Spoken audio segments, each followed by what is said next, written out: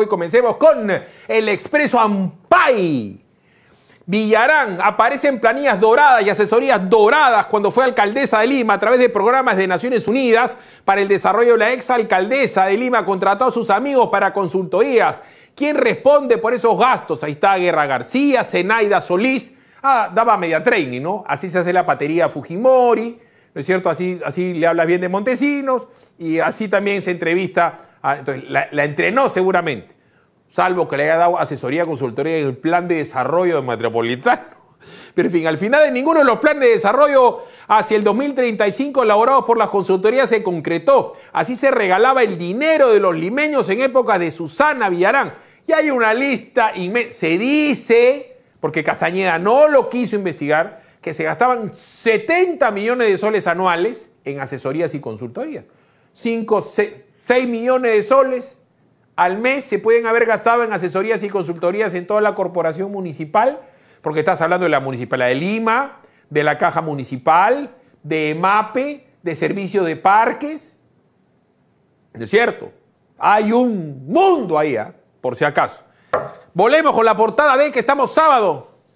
He raspado mi carro, Quique, no te he contado, qué bruto. Y por mi culpa, me puse a escuchar salsa de regreso en mi casa y solito, por poner muy fuerte la salsa y no dormirme. Ay, raspado mi carro.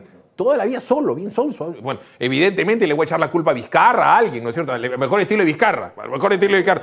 A Matuk le echó la culpa. En fin. Transporte aéreo se reactiva a partir del 5 de octubre. Todos los detalles de cómo se reactiva. Número 1 es, a las zonas aledañas pueden venir de allá para acá, pero tienen que venir de allá para acá, digo los turistas o los hombres de negocio, no creo que vendan turistas, me encantaría, pero no creo que sea el caso, con su prueba molecular certificada. Y nosotros para viajar tenemos que atenernos a los requisitos de la gente en el desembarco. Hay gente que dice, ¿y para viajar qué tengo que hacer? Bueno, para viajar tiene que tener pasaporte, visa, plata, todo lo que va a tener Quique para viajar, si es que Julio Guzmán saca más de 3% junto con su hijo. Y por si acaso, para que vean, estoy tan seguro de lo que digo, que la bolsa de viaje para esos 5 días va a ser $3.000, lo voy diciendo desde ahorita, 3.000, de los cuales 1.000 le voy a dar a Marco en la mano, por si Quique es tan miserable de picarle billete a su hijo. En el aeropuerto de la mano, así tipo Oviedo.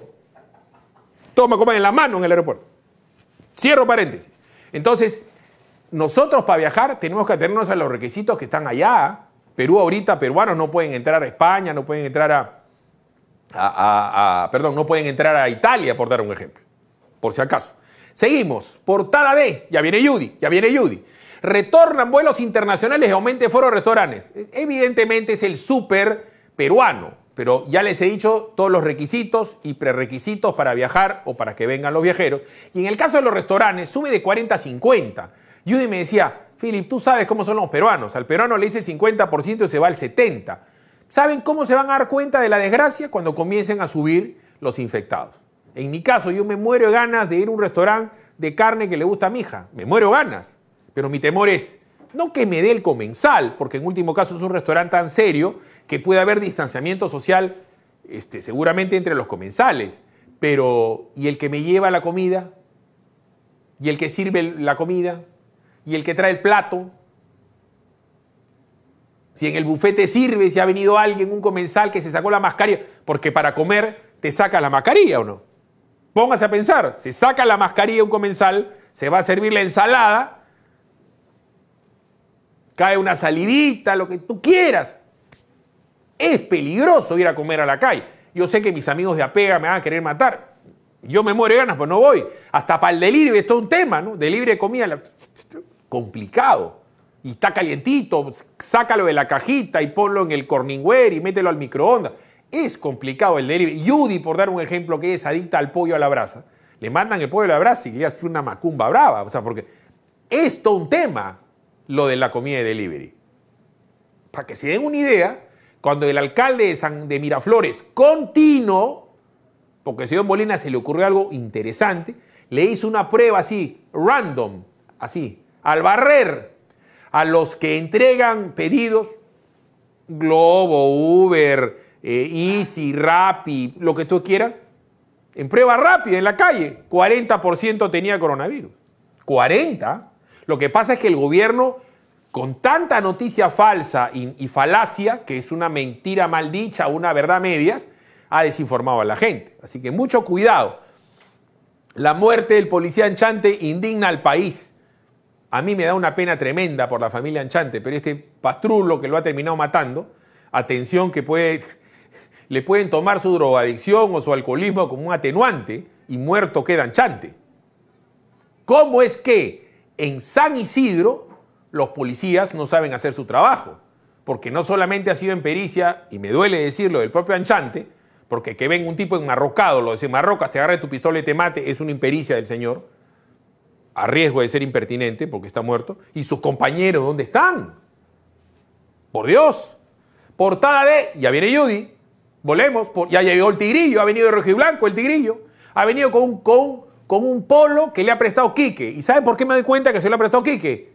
Porque viene con tetilla. Pero en fin, sigamos. Se va quedando solo. ¿Por qué? Judy se paltea, dice, ¿cómo es posible? Se me está achicando la agencia de empleo Vizcarra. Tranquila, Judy, fuente inagotable, Vizcarra. Oscar Vázquez, el último moqueguano, fue sacado del palacio. No es el último, deben haber como 50 que no conocemos.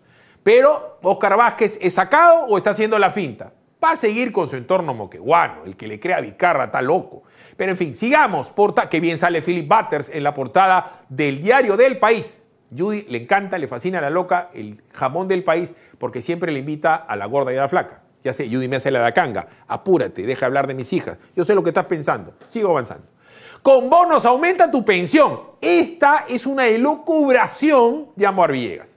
Porque como él todo lo ve plata y es sábado y sabe que los domingos no se puede chambear, va a duplicar sus ingresos de asesoría y consultoría para bonistas y fonavistas.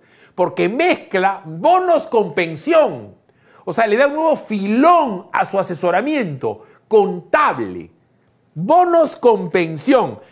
Si te gustó este video, ya sabes, dale like y únete a nuestra inmensa comunidad en el PBO Digital de nuestro Facebook. Mueve la campanita, suscríbete en la página del PBO Digital de YouTube. Y por supuesto, comenta y comparte en nuestro @PBO Digital vía Twitter. Con Centenario, ahora comprar tu lote en el Sur Chico es facilote. Ya lanzamos nuestro nuevo proyecto de urbanización, Loma Bonita, ubicado en el kilómetro 50.5 de la Panamericana Sur. Compra tu lote sin inicial y hasta 12 meses sin intereses. Solo necesitas tu DNI, un recibo de agua o luz y listo. Sin evaluación crediticia y hasta 15 años para pagar. Para mayor información, contáctanos al 01-616-9009 o visita www.terreno.pe. Centenario, más de 90 años haciendo propietarios más fácil.